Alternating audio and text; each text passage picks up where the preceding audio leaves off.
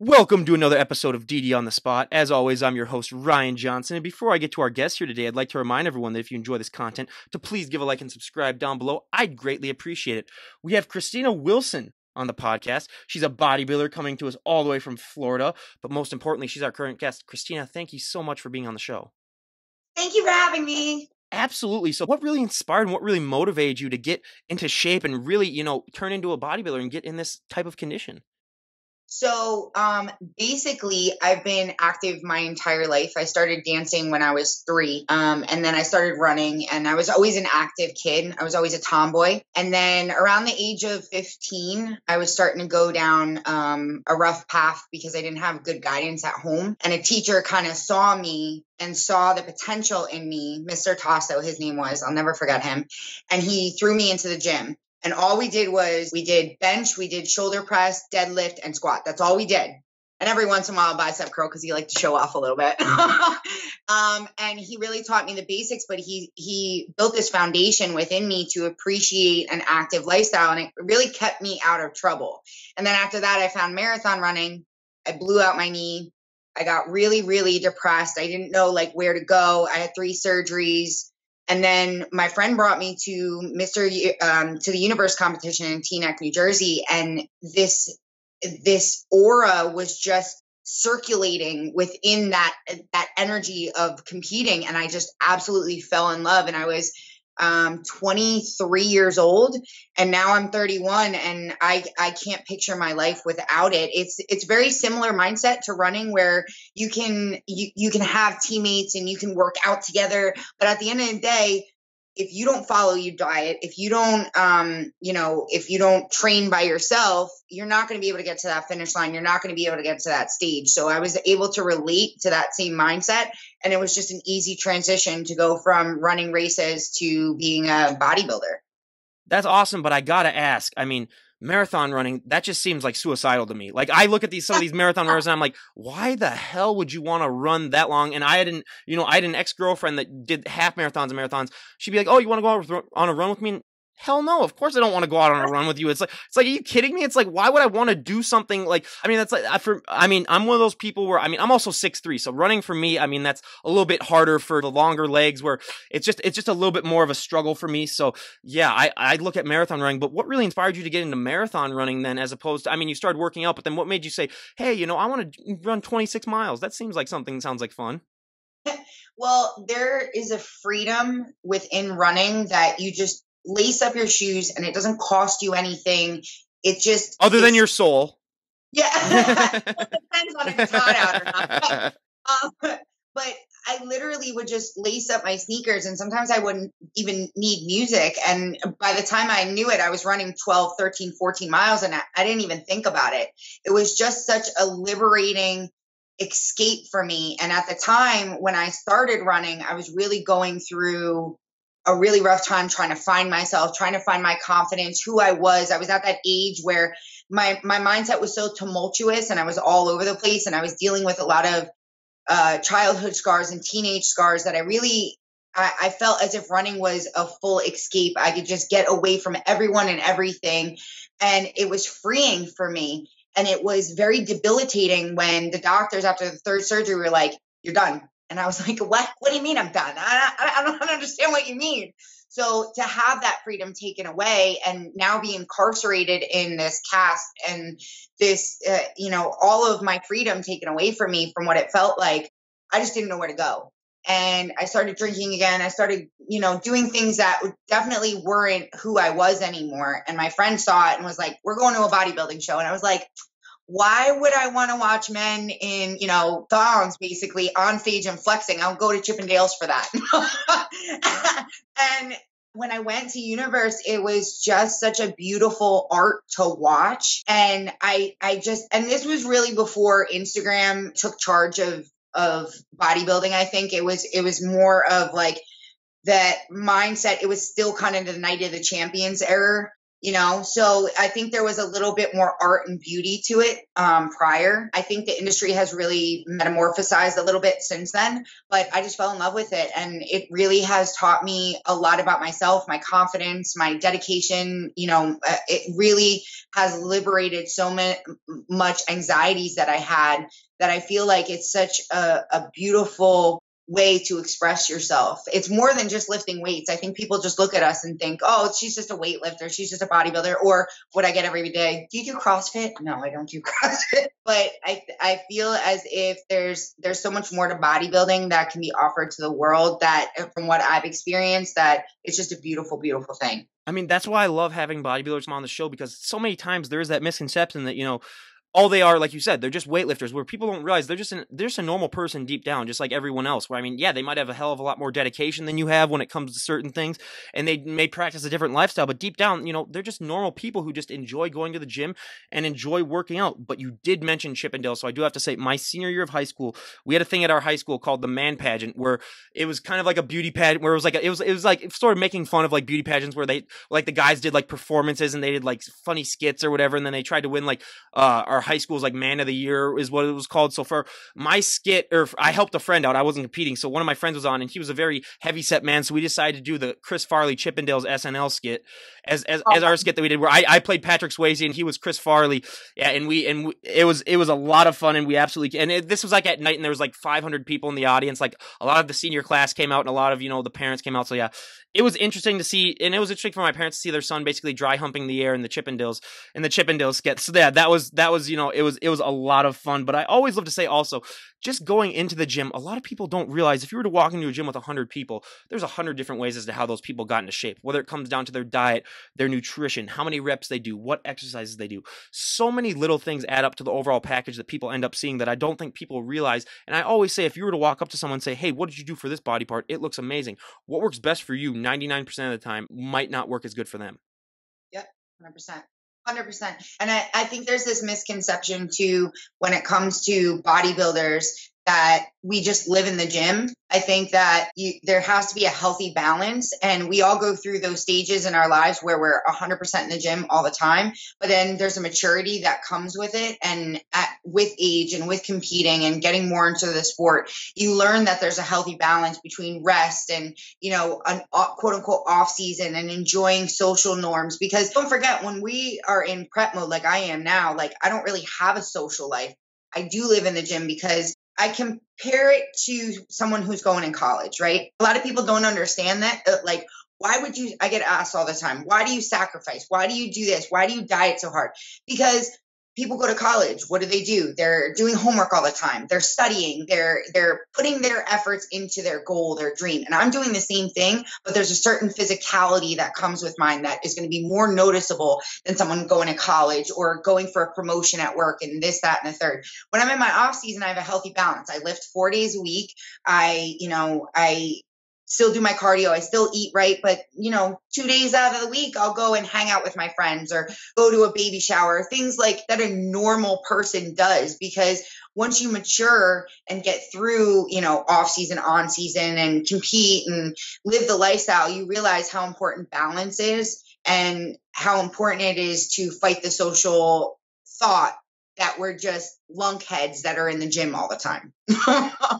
No, you're going to hate me when I say this. I only studied probably about a dozen times in college. I was one of those people where I didn't. But here's the thing, though. I took probably the easiest classes ever because I just wanted that piece of paper. But still, all my friends hated me. They're like, you don't even study. Yeah, yeah. They're always like, oh, you didn't even study or anything like that. And I was like, yeah, because I wasn't an idiot. I knew that you just need a piece of paper to get the jobs basically that you wanted. But yeah, so I give them a hard time about that. But I also love to ask, probably one of my favorite questions to ask, because everyone's genetics are differently. Everyone has that one body part when they get started in the gym that really, really takes off, that they don't need to train as much. And then everyone always has that one body part that, they just have to kick it into drive just to get it to catch up with everything else. I'll give you my example. So my back, I had jobs all throughout college too, where I was like loading trucks, lifting, up to like 150-pound packages and loading them into trucks. So, you either developed a really good back or you quit. That's basically like the two scenarios that ended up. So, but also being 6'3", I mean, my legs are just shot where, I mean, I have to train them twice a week. And I believe me, I've had plenty of people come up and they assume that I've never trained legs a day in my life. And I have to tell them, like, no, believe me, I train legs. It's just, you know, they're harder for me to grow. But what were those body parts for you when you were getting started? So legs have always been my weapon on stage. Most girls, I just rubbed it in a little bit. I didn't mean to be pernicious. That wasn't my intention. But I've been able to develop legs very easily. I think part of it was because I was a runner for so long. They get conditioned really easily, but also I train them very, very specifically. So I do TUT training and it really has taken off for me. But my back is my Achilles tendon. My hands, I'm going to put them to the screen, are super tiny for a normal person. So for me to grab a weight and pull down is extremely taxing. And a lot of times, I don't know if you see my forearms, I'm not trying to show off. Forearms are jacked. Look at that. Yeah. And it's not because I train them. It's because my hands are so tiny. I have to grip really hard. So my back has been my sore spot. So I took off 2 years after I competed in USAs and I said, I'm going to make my back envious on stage. And that's what we're going for this prep. I mean, it's been 6 years that I've been trying to build my back for, and it's just been very arduous, but it really taught me that if I set a goal for myself, I'm really going to be able to hit the nail on the head. So I understand your frustrations with your legs because that's my back. Mm-hmm. Yeah. Well, you already showed. Can you give us a front double bicep already? I mean, her arms are basically popping out of the camera. Look at that. Just hold that for a second. Look at that, everyone. I mean, it's like, that's absolutely ridiculous. So yeah. The forearms are basically just as big as her arms, but I get that too, because lifting all those packages, I mean, your forearms, I mean, that's basically, and I always hate, they always have these little packages that are about that big that end up being like 40 pounds. So then when you try to pick them up, they're just awkward, yeah, they're awkward. But I gotta ask, how do you are you able to do like pull-ups or anything like that then with those small hands, or when you grip the bar, or is that the struggle?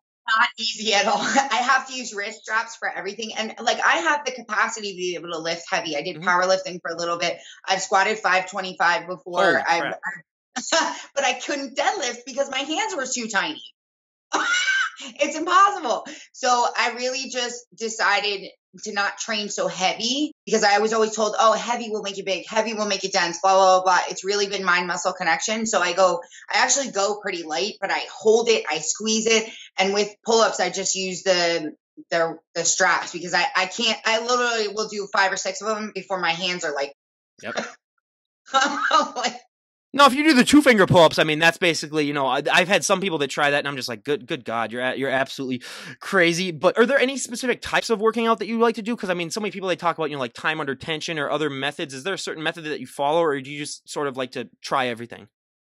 It's definitely TUT training. It's definitely time under tension. I enjoy intensity. I don't really like lifting heavy. I feel like I've done it, I'm capable of it, but it hurts my joints.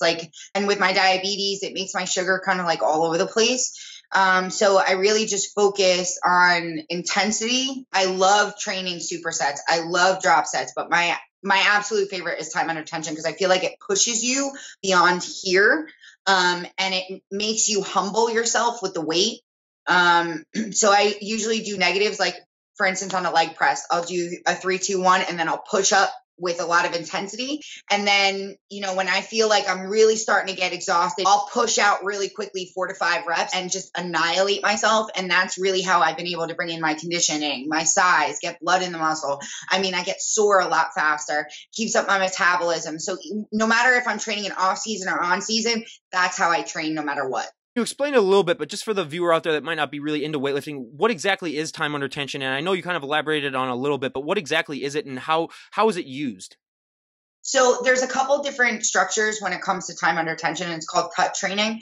So there's the negatives, like a leg press, where as you're coming down from the negative of the action, so you're coming down in the leg press, you go 3, 2, 1, and then push up with force. You're not going to use as much weight, so it's healthier on your joints, and it really pushes blood right into that muscle. There's also time under tension where you're contracting the muscle. So let's say you do a pull down, for instance. You pull down and you hold 3, 2, 1, then release back up nice and slow. So there's a couple different forms of doing it. I enjoy the negative aspect of it, the first one that I described. but the other way is definitely beneficial as well. And I feel like it saves a lot of joints, and it really enhances the metabolism at the same time. Yeah, I used to do time under tension when I was getting in really good shape, in college. But now that I have a job and do all this, I go to the gym still a decent amount of time, but I still, practice time under tension at times. But I got to ask, I mean, being diabetic, did you have any concerns about, going on a prep and just realizing that you are going to be like restricting yourself and you are going to be super, super lean? Did you have to, convince yourself sort of to do that because being a diabetic, were you worried at all? I'm not so worried about the diabetic part. My more concern was, so I have something called Cushing syndrome. I was born with it, and as you age, it progresses. So one of the side effects, unfortunately, is getting diabetes because my body doesn't really understand how to regulate its hormones. When I was younger, they thought because I was active that's why I was having some of the complications that coincide with it. They misdiagnosed me a bunch of times. It wasn't until I was 27. Yeah, 27 that I was officially diagnosed with it.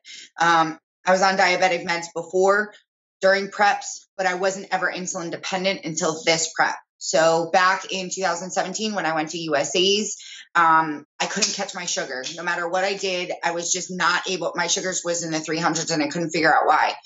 After that, they gave me insulin to control my sugars. So now I'm being insulin dependent. I feel like I'm more cognizant of my health. I'm being coached by a gentleman named Johnny Castellana, who's out of New Jersey, who's absolutely phenomenal. Not only is he prepping Miss Olympia at the moment, but he is really aware and very intuitive with my condition, and that's the reason why I hired him. And we've pushed actually back my show a couple times, and I'm not upset about it because my health comes first, and that's what I think a lot of people forget during preps is they get so engrossed with the process and pushing themselves to outside of the norms where they're doing 2 or 3 hours cardio.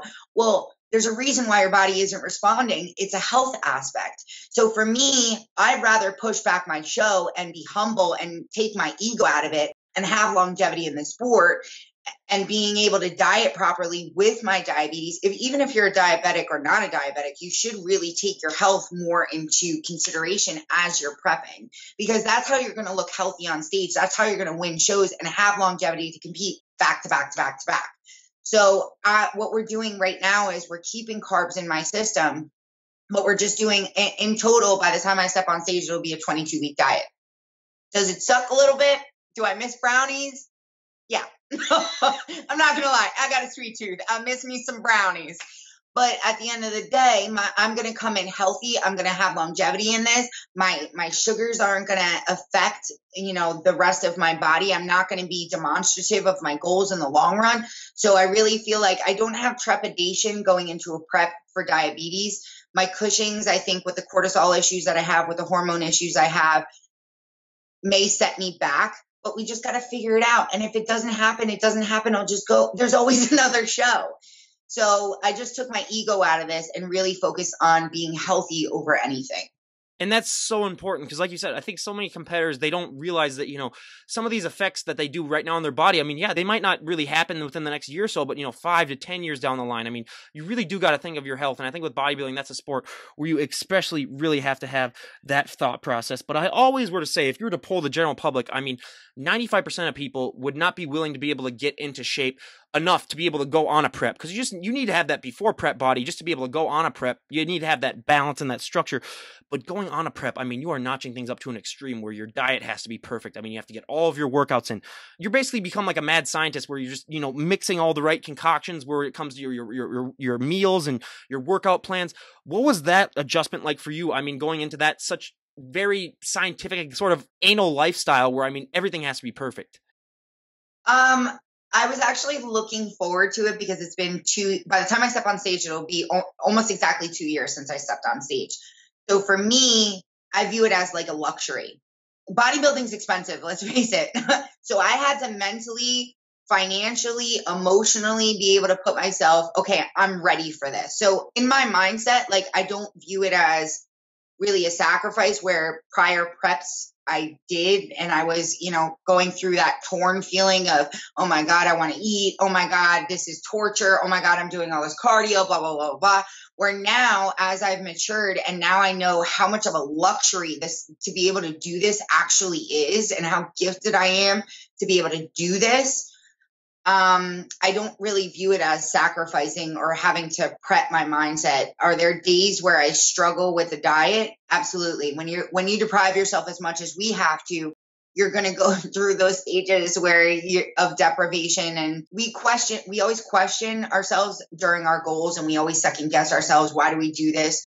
But at the end of the day, if you have emotional connection to whatever goal set you are, whether it's bodybuilding, whether it's a career aspect, whether it's family aspect, whatever you want to have and uphold, if you have a strong emotional connection to it, you're not going to view it as a sacrifice or deprivation for the long term. You're going to view it as, okay, these are the steps that I have to take to get to where I want to be and where I know I'm capable of being. Mm-hmm.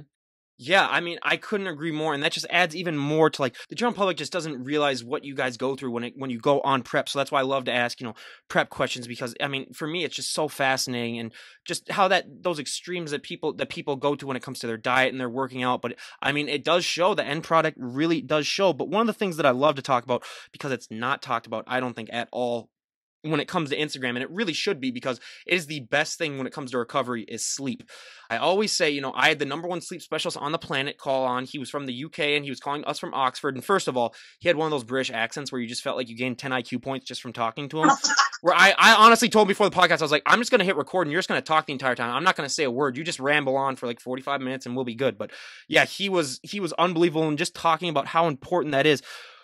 And also the fact that we are similar in that you work nights too, and I work nights as well. I mean, I usually get off around like midnight or 1, and then I'm not in bed and asleep until like 3 or 4. It's very hard to go to sleep when the sun's about to come up, or to just have that nocturnal schedule. How are some ways that you're able to offset that and still be able to do the bodybuilding lifestyle when, I mean, you have to have the energy to go to the gym, and a lot of it is such a mental focus aspect. How are you able to function? So because I'm in prep and because of the Cushing's, not only do I have to get 7 hours of sleep, like it's not negotiable, I also have to train twice before I go to work, like yourself. Like, we don't have a normal schedule where we can do our cardio, then go to work, and then work out at night. Like, we don't have that option. So by the time I wake up to the time that I go to work is only about 6 hours. So in that time frame, I have to work out twice. I have to prep my food. I have to make sure I have to be regimented with my schedule, or else I'm completely thrown off. So to be able to sleep, and I know I have to sleep because I have that pressure from work. I started using this product called Redcon, or the brand is Redcon, called Fade Out, and that really helped me. Also, I try to be able to shut off my phone, shut off like anything. I play my game for a little bit on my phone, and then I literally like turn it off, and then I force myself to sleep, because I know, and like yourself, if I were to just give myself freedom, I'd be up till 5 or 6 o'clock in the morning. I know that I need that rest, and I know I have that pressure where I have to work out twice before I go to work. Mm-hmm. And so if you don't sleep, I'll tell any competitor, even like the normal person that's just trying to lose weight, if you do not sleep, your body cannot recover. You burn so many calories sleeping. And when you don't stress out your body, this is the only time where your body's not stressed out, is when you're resting. So if you're just like a normal person trying to lose weight, and you're going through the trudges of this stressful job, and then you come home to stressful kids, and you're trying to get everything done and rush around the house, and you never have time to go shut off mode, you're not going to lose that weight, because your body is going into instinctual, I'm going to save everything because I'm in panic mode, and that cortisol level is really, really high. So when you get to a 6, 7, 8 hour sleep range, you're going to lose weight like that. Like, I remember Johnny was like, you need to take a nap. And I was like, why do I need to take a nap? He's like, trust me, take a 2-hour nap. I literally woke up dry as hell, and I lost like a pound or 2 just from sleeping.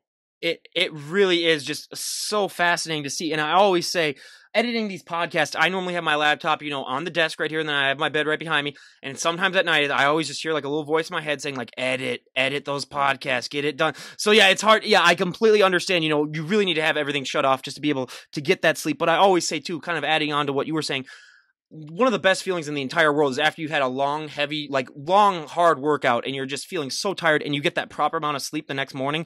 I mean, that's one of the best feelings in the world, is waking up. You feel like a superhero, basically. I mean, and that is up there with, some of the best feelings that you can ever feel.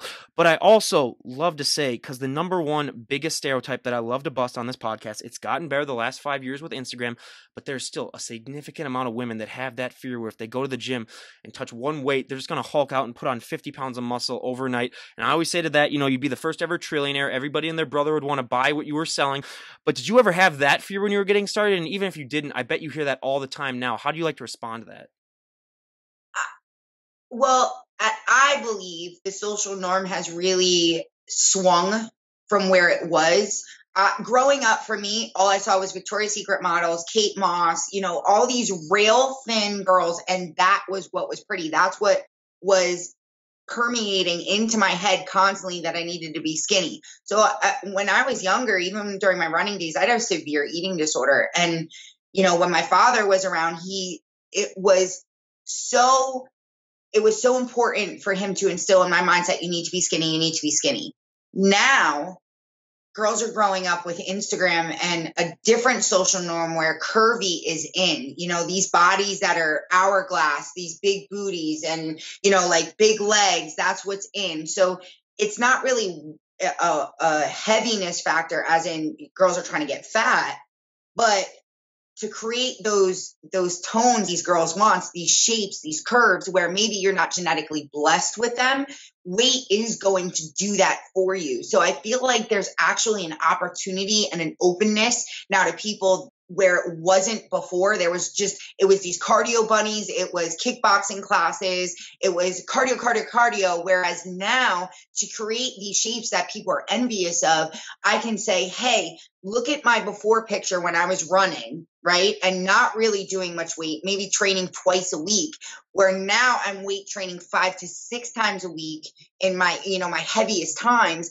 And I've created these curves. Maybe you don't want the muscle density that I have, but you're not going to get that overnight. You're going to get that through a specific kind of training, through a certain kind of eating. I've been lifting for 16 years at this point. You're not going to get that overnight just from lifting a few weights. So by your technique, you're going to be able to create these curves that you see every day on Instagram and these social pressures that you're getting, where now I feel like there's an opportunity to create these not muscular women, but muscularly more enhanced women. When I always say, if you are able to do it overnight, though, give me a call. More than happy to talk to you and pick your brain. Yeah, more than happy to do it. And I always tell the story of when I was in college, getting bigger and stronger. One of my really good friends, she came up to me and she said, Ryan, I can see all these changes that you're making, and I want to go to the gym with you, but I'm just afraid that I'm going to get too bulky. And I told her, I said, look, the amount of weight that you carry in your purse when we go out to clubs or when we go out to get something to eat weighs more than 90% of the dumbbells in the gym. She had a very heavy purse. I mean, it was like 25 pounds on a good day. So I don't know what she had in that thing, but it sort of really convinced her to just go to the gym and just, give it a shot. But I always say too, this is the number one thing that I think impacts women so much more than it does guys positively from working out. It's the confidence boost that you get. I mean, we see some guys where they walk into the gym and they're like 300 pounds and they act like they own the place. And first of all, give me that confidence. First of all, I mean, I sign up. So yeah, they walk in, basically, they have invisible lat syndrome where they think that they think that they're huge and they're just walking up. And yeah, I used to do that as a joke, like in high school, but yeah, we all know those type of guys, but especially for women, just that confidence boost that you can get from working out. I always say that is probably the biggest thing that you can transfer from your healthy and fit lifestyle into every single aspect of your life. How has that confidence boost from working out really impacted your overall life? I think the power and the freedom that's behind being able to shape yourself and creating your own piece of artwork is very empowering. Like, I felt when I was running, while there was a freedom in it and it's such a lovely feeling of self-worth, but when I was alone. Now I go out in the public and I stand straight. I have a certain confidence to me that exudes because I've created something that not many people have the ability to be able to do. And that's not me talking down against anyone else.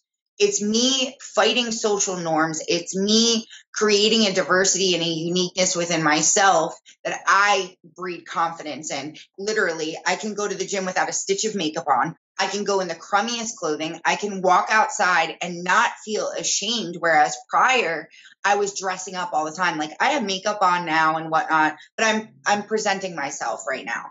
But on an everyday basis, I have a confidence that only bodybuilding could give me because I've made myself unique. I've created something from hard work, from hours and hours. I mean, literally countless times in the gym. And I did it myself. So there's a certain pride that I take in knowing that I did this. No one gave this to me. I didn't, and no offense to anyone who gets implants or anything like that. Like if that's your body, and I'm not saying anything negatory against it, but I decided that my own ideal for body, for me personally, not anyone else, is to look the way that I am now. And I don't feel like I need to enhance myself in any other fashion in a fake way where muscles have been able to give me such curve and dimension, more so in my personality. I mean, there's things that have come out within me that I didn't know existed because bodybuilding brought that forth. It brought me, hey, if I can dedicate myself 5 days a week or 6 days a week, whatever, 2 hours a day, I can do anything I put my mind to because I'm not only living a certain lifestyle, I'm creating an awe factor to people where, oh my God, what is she? And don't get me wrong, you get stupid comments constantly, but it's more because people don't understand it. I feel like fear in itself is an imaginary state. It is based on 2 things. It is based on self-confidence issues and not wanting to change. So, you know, people who don't understand my body or who look at it and think negatively about me, they just don't understand it or they have their own self-confidence issues. So for me to be able to present myself to the public and say, you know, I'm strong inside and out, I've created this, there is nothing more gratifying and prideful and not egotistical, but there's a certain self-worth that comes with bodybuilding and not the industry, the sport in itself that brings forth this just positivity and this luscious energy that I want to give to everyone. I want to be able to give to everyone what I've experienced. And I want to ask, you know, was it hard for you to decide not to do implants? Because for anyone who isn't followed bodybuilding, I mean, I always say if you're a plastic surgeon, you could just make all your money by just going to bodybuilding shows. And I mean, it's so common. Was that a struggle or was that internal at all, just deciding whether or not to have them? Because I mean, they're so popular when it comes to female bodybuilding. Not in the least bit. Yep. There's not one day, like, are there days where I look at a shirt like, oh, I'd love to fill that out. I'm actually very small chested. But I have no pressure whatsoever. At the end of the day, I'm an athlete. I've literally created legs. I've created a booty. I've created shoulders. I've created all these things. If God didn't want me to have them, then I'm okay with that because I built up every other part of my body that I could make. I can't make them. So while there's women where I'm like, wow, that looks beautiful on them, that, you know, their boob job looks great. I myself, I'm an athlete at the end of the day, and I'm okay with it because I have pecs, and you know what, if someone wants to judge me for looking manly because I don't have a chest, that's not like I said, that's again on them, not me, because I feel beautiful the way that I am. Absolutely. And that's a good one. I'm going to use that from now on, where if someone complains to me like, oh, I wish I was tall like you, I'll just say, God didn't want you to be tall. Yeah. We all have road bumps that we have or blessings that we have. Like I would love to be tall because you can reach things that I can't. But then I have a step stool, you know, like there's always other outlets that you can. And for me, like I felt it when I was skinny, but now that I have this confidence that bodybuilding gave me, like I know that I'm beautiful and that I'm feminine, and that just because I have muscle doesn't masculate me. Yeah.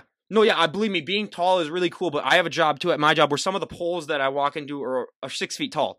So about once a week, excuse me, about once a week, I probably get a concussion. I mean, I've probably been concussed because I'm walking really hard. So I'm known as the guy, that bumps his head every once in a while, and everyone goes, "Oh, what's wrong?" He goes, "Ryan just bumps his head, so I'll just be on the ground for about 10 seconds and then get back up, and I'll have like a big shiner right there." But yeah, that's one of the things that tallness really, you got to work with. But I always love to say too, the biggest myth that I never believed until I got on this podcast and started, and I don't think the general public would ever understand, is that for a lot of these competitors, posing is the hardest thing for them. It's harder than your working out. It's harder than your nutrition. I like to say now, you can be a great driver. You can never be a perfect driver. That also goes with posing. You can be a great poser. You can never be a perfect poser. It's always ever evolving. What has your experience with posing been like? So I have zero stage fright. I've been on stage, like I said, I was, like I mentioned to you before, I was a dancer since I was young. So like getting on stage does not bother me at all. I like to present at the end of the day. I've worked so hard to be able to do this. And for me to half-ass the posing doesn't make any sense. I think people don't take it seriously. So posing is an art in itself. And because I was an expediter for a long time for the NPC, I know how really super important it is to have good posing. Because I've seen girls who had amazing legs, but because of the way they posed, they didn't show them off the way they could have. Or if they had a horrible body part, they could have hidden it a little bit more with their posing. So posing in itself can really emulate your confidence, but at the same time, it can hide certain areas that you're not a big fan of. Like with my back, like I know that my back is kind of, so I know that certain poses that I do are going to highlight my ness. So I gotta make sure that, my other poses are like magnifique, because I have to make sure to offset that. So posing in itself, especially transitions, there's a certain elegance and opulence that you need to be able to show and present, because I know girls who show the lack of confidence in their face. Their posing could be on point, but because they look down all the time, or they're like not making eye contact with the judges, or they're not smiling. Like these are things that are going to show on stage and affect your end all score. And why are you going to sprint and work your ass off to get to the finish line, and then at the finish line you fall flat because you're not showcasing all your hard work? So I really feel like people need to work on their posing in their off season, in their on season, and humble yourself. Go find a posing coach. I don't care how good you think you are. I make up all of my routines, but at the end of the day, I still hire a posing coach, because they're going to be able to see things like, oh yeah, you've improved in this aspect and your back is really improved. But I feel like if we just tweak this a little bit, you'll be able to show it even better. Remember, your eyes see something different than other people are going to see. Right? We're always our hardest critics, and we could feel, or it could be the opposite side of the spectrum. You feel like you look great and you really look like crap when you're posing. No, yeah, I always say too, like you were talking about, you could be the most muscular person on the planet if you don't know how to pose, good luck with that. But also, people just don't realize too that, it's a workout in and of itself going through posing classes. We've had competitors come on and say that, like the next day they've never been as sore as they are then. But what is your favorite pose to do, and what is your least favorite pose to do? I hate the ab thigh. Oh Yeah. my God. I despise it so much. I don't know why they have it. To me, it's like, it's a pointless pose in my opinion. I personally love for my physique in particular, my side tri. I think it's my strongest, or my side chest. Also, I think there's a certain elegance to it. Mm-hmm. For women to show off their muscularity, but also their femininity at the same time. So I think, especially with women's physique, like women's physique to me is like my end all be all. I'm so happy that they opened up this field, and I just think it's such a beautiful thing. Like with classic physique now for men, I think it's a beautiful way to showcase your muscles. So definitely ab and thigh. I wish they would take that out. But for me, it's my side poses mainly because I feel like the angles and the elegance to them. If for physique, is that where they do the closed fist or the open fist for front double bi? Do they do open fist? Oh, open Open. fist. Yeah, I was gonna say yeah because that sometimes I see that and I was like, first of all, I was like that just seems like it's so hard to do, and then yeah, that was just a conundrum for me to deal with. But yeah, posing. I mean, the ab and thighs. That's the number one thing that we hear all the time, where people are just like, why do we have to? It just looks so awkward and it looks so weird. And I mean, I couldn't agree with you more. But now a question that I ask all of my guests, whether they be health and fitness or my bands. For my bands, I always ask, what is that feeling like performing on stage and just being live in front of hundreds of thousands of people, but that also applies to the bodybuilders that I have on the show. What is that feeling like for you when you get to go on stage and show off all of that hard work that you've worked months upon months for? It's freeing. It's a moment of, like, right before I get up on stage, it's a moment of gratitude. I say my prayers. I'm a very faithful person. So for me, getting into my headspace, like I said, I don't have trepidation about getting up on stage. I don't get stage fright. A lot of people really have a fear of the stage and being in front of people. For me, it's an opportunity to showcase my work and also have fun with it. We should be having fun. Like, this is, with all the hard work that we do, so many people do not have fun when they get up on stage. My routines are fun. When I'm on stage, I look like I'm having fun, even if it's more in the serious poses. I have a smile because it's genuine gratitude. It's genuine happiness. So I think what people need to do is take that fear out of it and be like, okay, nothing's going to happen. Really, like, you're taking this way too seriously. You worked so hard. Go and enjoy yourself. But really, I take a moment and I thank God, and I really praise my dedication levels, and we're here. We're gonna kill it. It's all positive thinking. It's not, oh my God, if I don't place, I didn't do enough cardio. I take all the negativity out of it, because that's only going to stress out your body, which is going to make you hold water and all the bad effects of it. But it also is going to take away from that moment that you've worked so hard for. So it's nothing but positive thinking, because, and I don't judge other women either. I'm not backstage and I'm like, oh my God, she looks like this. Oh my God, she looks like that. Like, a lot of people will take off their robes and try to, peacock themselves around, where, they're trying to show off in front of other people. That's you, whatever you want to do. I don't look at other women. I just focus on what's about to happen, and I'm about to have fun with it. And that's such a great attitude to have, because so many people, I think, if you really just try to calm yourself down, I mean, you're going to do so much better on the stage. But now, one of the fun questions: what post-show meal are you looking forward to the most? Currently, it changes like every week. So I never eat cereal. I haven't eaten it as a kid. I've never, ever liked cereal. I don't like milk. All of a sudden, I'm craving cereal, and I don't know why. So now all I think about is, I was in Walmart the other day, and they have new strawberry Pop-Tart cereal, and I'm like, oh my God, what is that consistency? What does that taste like? That's all I can pick up. But normally what it is it has to do with peanut butter. That's basically what it is. Any kind of peanut butter is like my go-to. So I saw your face. You probably like it too, right? Oh yeah, that's my bane though, because like when I started working, I had a peanut butter jelly sandwich every day, and then I started gaining a little bit of weight, and I was like, "What's that come from?" And then I looked at peanut butter, and I looked at the stats, and I was like, "Oh," because I have like the Jiffy peanut butter, like the fat peanut butter. So I was like, "Oh, that's where it's coming from." So yeah, peanut butter too. Yeah, I always said if I ever competed, I would just rent out a Five Guys with like $1,000 and just be like, "Here's what's gonna happen. You're gonna feed me until I either die, throw up, or pass out. But either way, I'm just getting my money's worth." So this prep, I don't really food porn, because I find like it was distracting from prior preps. Like, I would get so engulfed in like looking at food all the time that I wasn't being productive in my real life. And my cravings were just, I'd be more tempted to cheat. So I really don't look at food porn the way I used to. And that's completely abnormal for me. But my last prep, my last 2 preps ago, I food porn so much that Broad Street Donut sent me a box of donuts on the house to my hotel room, to where I was staying, gave me 4 customized donuts. And Bruno Brothers too, in New Jersey, they gave me money off my meal because I food porned them so much. So shout out to Broad Street and Bruno's, because you guys freaking rock.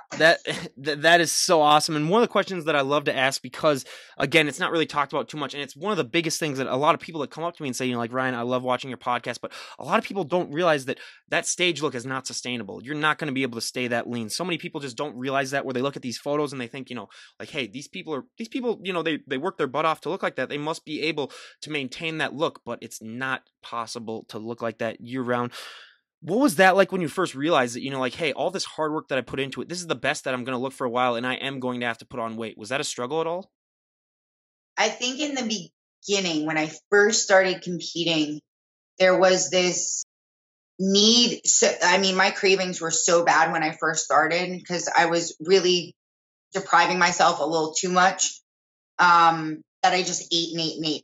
I didn't know the balance of it yet. I think first time competitors, when they're really just beginning in this sport, we don't understand, we don't have that maturity level yet to be able to find that balance. So while we want to keep that lean physique, that need to fulfill ourselves, our hunger and our exhaustion, I think just really takes over. So there's this battle of, okay, I'm going to binge eat on nasty food, and then I'm going to starve myself the rest of the day because I want to look lean. And, you know, you go back and forth and back and forth. But now that there's a maturity in me doing this, and I think most competitors who have been doing it a long time, we know how to balance it better. We'll have our cheat meal, but we know what we need to eat and when we need to eat it. And we realize that that stage look isn't healthy. You know, you can't go 4 or 5% body fat and be able to function in your job, be able to have a normal lifestyle and be able to have a date or, you know, go out with friends. Not that I'm saying go party all the time, but there's not a normalcy within it. And some people have the metabolism where you look at them and they're shredded year round. And then they have a really hard time gaining muscle. And you have other people like myself who gain muscle like that, but it's really hard for us to stay lean or get lean. So I find that with competitors, as they've been doing it for a certain amount of time, that maturity and that instinct really kicks in where we're not going to those extremes. Because let's face it, anything to an extreme is bad. Whether you're too lean, you have too many fat soluble vitamins, whether you eat too much fast food, you know, no matter what extreme that you go to, anything to the abnormal range is unhealthy. I don't care who says. So if you don't rest enough, if you eat too much, if you stay too lean, it's just not going to be ideal for your body. And when you have that maturity, you want longevity in the sport. We all want to be IFBB pros that last 10, 20 years, like Dexter Jackson, like some of these people who compete for a long time. They understand the balance that it takes. So they know that they can't stay year round because it's just not healthy.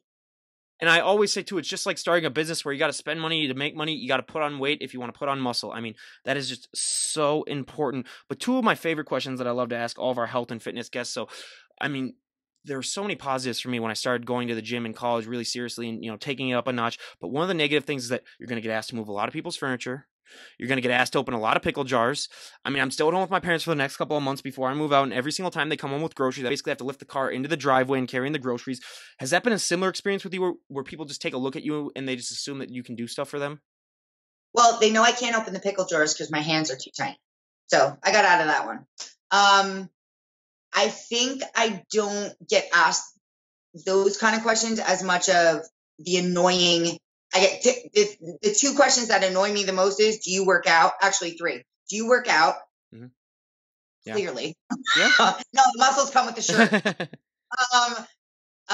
Do you do CrossFit? Yep. Because people just don't understand like bodybuilding versus CrossFit's very in style right now. Yeah. So they think I do CrossFit. Mm-hmm. And the third one is, can I touch you? Yep. Or they just touch you. Don't touch me. It's like touching a pregnant woman. Like you just don't do it. So yep. I don't get really asked like to do the moving thing or anything like that.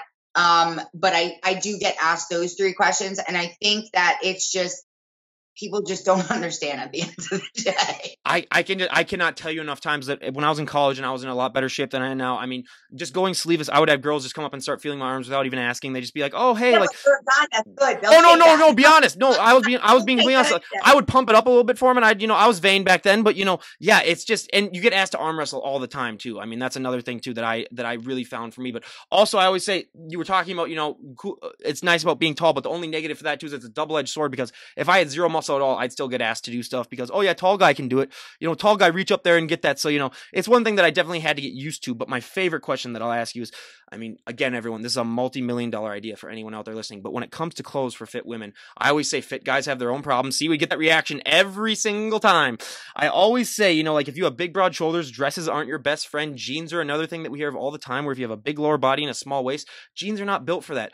But what have been some ways that you found that you're able to compensate for the fact that your clothing options can be very limited? Luckily I live in Florida, so I can wear sleeveless all the time. Another reason I moved to Florida. I find that if you find a good tailor, you don't have to have a lot of clothes. You just have to have a lot of well-fitting clothes. My aspirations are to become two things, an IFBB pro and a motivational speaker. So I know I have to present myself a certain way, and having a good tailor, totally respect that. And any bodybuilder, you need to find yourself an awesome Haitian or Latin woman to be able to do your clothes cheap and get it right. Yep. But it is, I wish that society, while like I spoke about before, it's changed from that skinny norm to the more curvy norm, which is better for us because we can find a little bit more clothes. I wish they would have tailored to an athletic form. Let me just give you an example. I subscribed today prior to doing this, an InStyle styler who sends clothes to your house, because I don't have time to shop, and B, I get way too frustrated. They never asked once for an athletic body type. They asked like literally 50 questions on this questionnaire, but never once was there any. They asked curvy, straight, pear-shaped, apple-shaped, all these different shapes, but they never once mentioned athletic. So for me, it was frustrating because, okay, how am I supposed to subscribe to something where you don't even have athletic options? There are many, many people, especially you can see it on Instagram, that are starting to become more fit, become more intuitive with a healthy lifestyle. Why don't they have options? It just doesn't. And I've been asked, well, why don't you start a clothing line? Blah, blah, blah. I can't draw a stick figure. How am I supposed to design clothing? Like, I can't do that. So like, if there's someone who's watching that can design it for athletic women, I promise you're going to make so much money. Yeah. And I cannot agree enough. And anyone out there, just get on it. But now we go to the questionnaire part of our podcast. We're going to ask Christina about a half dozen health and fitness related questions that we ask all of our guests. So for our first question, out of all of your followers that you have on Instagram, what would be one thing that you think they would be surprised to find out about you if they met you in person? That's a good question. Well, everyone knows I'm a car geek and a foodie. I'm actually very much a loner. I like my alone time. I think people would be surprised by that because I'm very socially apt, but I would prefer to spend time with my dogs or like do something by myself. Oh yeah, no, yeah, I totally understand that. But now, what is one item that you always need to have in your fridge? Peanut butter. Yep. I was going to say that our most famous answer has been mustard. That gets answered about 10 times, but oh, cute. Yeah, we have our dog interruption. What's the dog's name? We can see the other one in the background too. What are their names? That's Colossus, and Meatball's in the back. He's chilling. He's older. He's like 12. But Colossus is like my shadow. Mm-hmm. He's 4 years old, and he's your typical pit bull that just needs attention all the time. Oh, yeah. Yeah, we have a little Cavachon at our house. It's about a little, like, 9-pound dog. But, yeah, that thing thinks it's the toughest thing in the world until you get to within a foot of her, and then she rolls over, and she knows her bark is, 1,000 times worse than her bite. So, yeah, I totally understand that. But going on in the questionnaire, if someone were to come up to you and say, Christina, we made a decision that, you could change one thing about the sport of bodybuilding and everyone would go along with it, what would be one thing that you would like to see changed? Make the sport and the industry mesh again, where it's not industry is all ego and sexual connotations and sponsorships based on how much ass you show. Give respect to the sport and show the people who don't know the sport intimately like we do a certain sensitivity and a certain love and passion that the old bodybuilding had before social media. I couldn't agree more how it's become, a little bit more sexualized, and you look at that and you're like, oh my God, like it's like they should just be showing off the muscle and stuff like that. Yeah. There's girls who will literally be like, oh, I just worked out my bicep. Literally they show their female parts. Mm-hmm. I don't understand it. Like, and it gives, this is such a hard topic for me, and I'm so uber passionate about this one subject matter because women amplify themselves on social media in such a disgusting way that it gives other people this connotation that bodybuilding is only sex. Mm-hmm. I'm sorry. And it's so much more beautiful and substantial in people's lives, like myself, that I feel ashamed by the industry, not by the sport. Do not get them. I am not ashamed by the sport. I absolutely love bodybuilding. True fact. But the industry has just taken away the je ne sais quoi of it. I cannot tell you how many times, like, even when I'm messaging people to come on the podcast, that they're surprised. They're like, I get so many weird messages from people and all that type of stuff where it's like, and yeah, I know that's a whole topic in and of itself where that shocked me too, where I was like, oh my God. And some of them like shared like screenshots and stuff. And I was like, okay, yeah, I wouldn't even be on Instagram. I'd just be like, okay, deleting this. I'm done. Yeah. I could go back and forth on this subject. I know. That's gonna be a whole podcast in and of itself with someone where I'm just gonna say we're just gonna talk about the weird stuff that you get. But yeah, that's one thing too. I mean, that thing I think has also come along with that, where people see these photos and then they think that it's sort of like permission to then be an asshole and, you know, ask for weird shit when it comes to that. Yeah. So yeah, it's absolutely ridiculous. But now moving on in the questionnaire, we'll go to a little bit of a lighter topic. So what everyone has one. What is a guilty pleasure movie that you enjoy? So here's the funny thing. I don't have the attention span to really watch TV. That's the God's honest truth. I have such a hard time sitting down, honestly. I'll play I play a tile game like maybe 10, 15 minutes before I go to sleep. But for me to actually sit down and watch a movie, I'm always doing laundry, dishes, something to keep myself going because I get so antsy. So I really don't think I have one just because I can't really sit down. Hey, being someone that has severe ADD too, like myself, you know, I totally understand that where, yeah, you sometimes you just can't really sit down and concentrate. But if you were able to go back in time and talk to the 18-year-old version of yourself, what would be the best piece of advice you would give her? Don't base your beauty on what people want from you. Mm-hmm. I think that was such a battle that I had at that time, that I really was searching for approval from everyone because I didn't approve of myself. I didn't really know myself back then. So I would really just generate your own strengths and be grateful for your weaknesses, because you're going to be able, if you're humble about it, you can understand that beauty resides within yourself and what you can really present to the world. I was so naive about what beauty was that it really hindered any type of progression in my life. I had such anxiety about going out into the world in general. It would take me 3 hours to get ready. I was covering up with Band-Aids, quote unquote, emotional holes that I have by presenting myself to please others instead of to please me. I'm more comfortable now, you know, being a tomboy, knowing myself, that I'm fine with people exiting out of my life because they don't approve of bodybuilding, because they don't approve of my athleticism or anything like that. I didn't have that confidence back then. I didn't know who I was. So really what I would tell any young girl growing up, and even my past self, once you find out who you are, it's liberating. And that in itself is beauty. It's not how many likes you get on Instagram. It's not what other people, are those people paying your bills? Are those people, you know, in your life? Do you know them? No, you have no idea. They're strangers. Don't base your self-confidence off people that you're never going to see again. I couldn't agree with you more on that. Yeah, it's definitely one thing that I tell myself too, where it's like you're not going to be able to please everyone. I was a big people pleaser back then. But if we were to talk to a year from today, where would you like to be at, you know, in just your overall life and your bodybuilding career? Where would you like to be at if we were to talk a year from today? I want to say in 15 weeks, I'll have my pro card at Pittsburgh. And then from there, I'd like to do motivational speaking. That is definitely the trials and tribulations that I've had in my life are the reason why I'm nicknamed the Titan. So I'd really like to be able to present that to the world and say, hey, I've become an IFBB pro and really lead.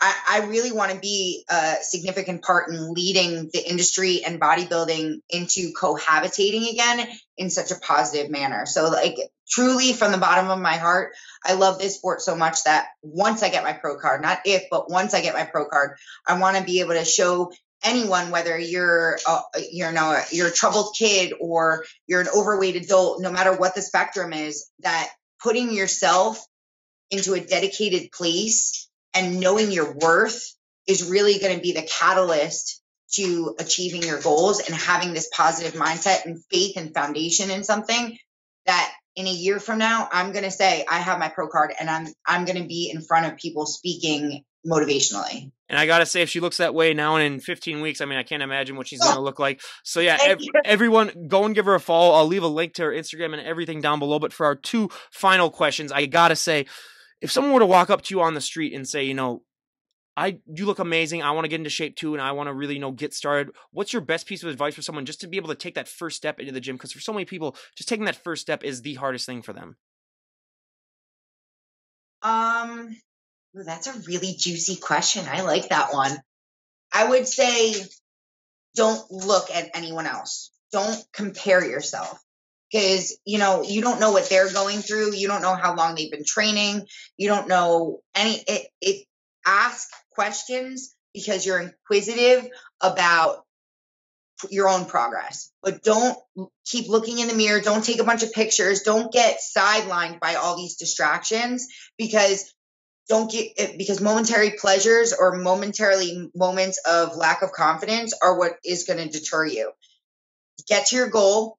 And even if it's long term, don't give in to the momentary strifes of us feeling anxieties or self-confidence issues or anything like that. I definitely say don't allow the distractions to get to you. Just focus on yourself, and that's it. Yeah, I mean, I couldn't agree with you more on that. And so many people, they just try to compare themselves to others. And like we were talking about before, genetic-wise, you're not going to be able to look like most people, let's be honest. You're going to have to be able to look your own way. So I couldn't agree with that more. And now lastly, is there anyone that you'd like to give a shout out to before we wrap things up? So definitely one person would be Johnny Castellana. He's out of Jersey, guys, and he's just, I have to say, as a person, as a coach, he's really been able to amplify my confidence in knowing that there's people in the industry who care. Coaching wise, he's a really intelligent man. So anyone that's looking for coaching, if you have any health issues or anyone who just needs a transformation, I definitely recommend him as a coach. I want to give a shout out to Ray Ragnacci. He's been there for me through everything. He's been really the first guy in my life who supported me and really wants me to achieve my dream. So I really want to say thank you to him. And also to anyone who's stuck by me as I go through, my swings in prep. I tend to, like I said before, become a loner. So people who understand me and don't get frustrated by me kind of taking a step back out of their lives, I really do appreciate you. And finally, the people on social media who respect me and who value my words and not just my body. A lot of my followers are people who actually know me in person. And I'm very grateful for that, because people who know me in person really respect me and know that I'm not about the body. It's not all about the body. It's really about here and here too. So to them as well, I really and thank you to you for having me on the show. Like, I really appreciate it. So thank you for reaching out to me. No worries. In a way, because it's a tool where we can meet fantastic people with like-mindedness. So thank you to you too. Shout out to you. No, yeah, I can't say, how grateful I am, to have this platform where I can talk to people and, have them share their stories. Cause like you said, and people just realize that, they're not just bodybuilders, they're normal people. I mean, we've had doctors, nurses, every type of profession really on this podcast, lawyers, they're not just bodybuilders. It's something that, that they do that makes them really feel good. And I mean, obviously the results show, but again, you guys, Christina Wilson, we cannot thank you enough for being on the show. Everyone, go and give her a follow. I'll leave a link to all of her stuff down below. I highly, highly recommend it. And we wish you nothing but the best of luck in your competition. I honestly think that you're going to do great. And again, you guys, this is Ryan Johnson, DD on the spot, signing out. Have a great day, everyone.